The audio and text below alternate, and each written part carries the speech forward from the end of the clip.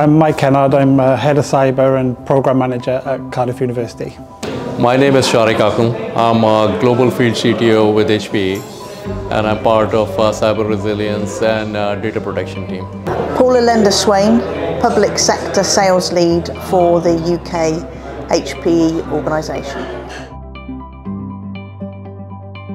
The most outdated view I find is that cyber resilience is an IT problem.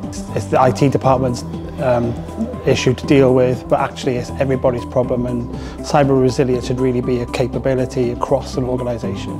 So the most outdated assumption when it comes to cyber resilience today is, I'll say there are few, but I'll start with one thing, that just having a protected copy does not mean that you can recover.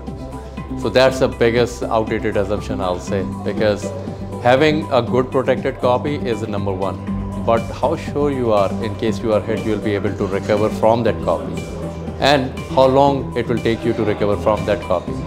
We all think about our success rate for backups, but if I ask you a question, what is your recovery success rate?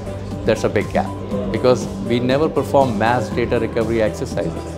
So just having a protected copy will not get you there, but having a protected copy that's isolated, protected, and then being able to recover like regularly to be able to document what are your recovery SLAs looking like in case of a cyber attack. So that's what I'll say. Focus on recovery aspect as well as protection.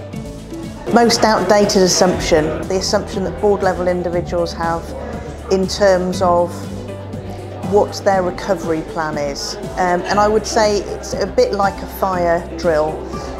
Every Monday you go into the office and the fire bell goes and you think, okay, I can hear it, I know what's going to happen. But actually, how often do you actually evacuate the building?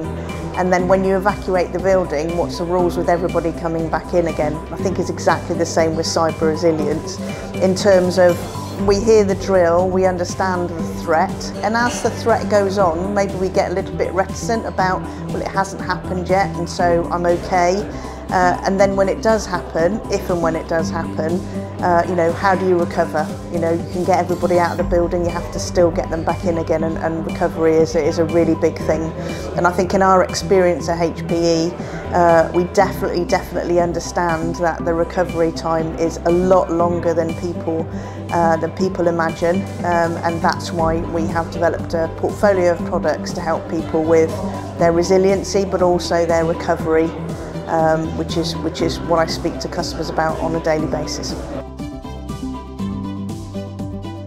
So talk about that capability that I mentioned earlier.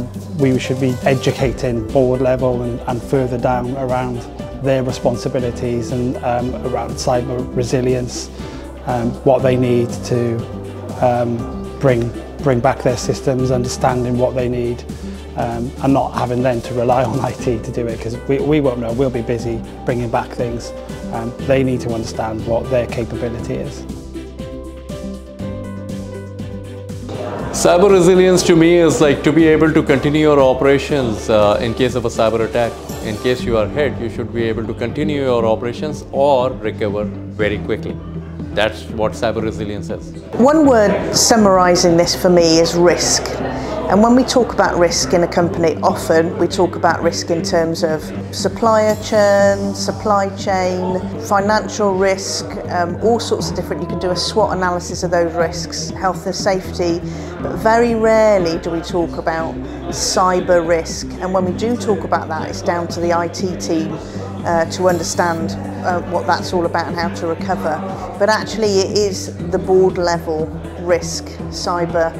IT systems are being used by every single department, HR, finance, all of those departments, the departments that are out there talking to your end customers, departments in your supply chain, your partner organisations, they are all using it.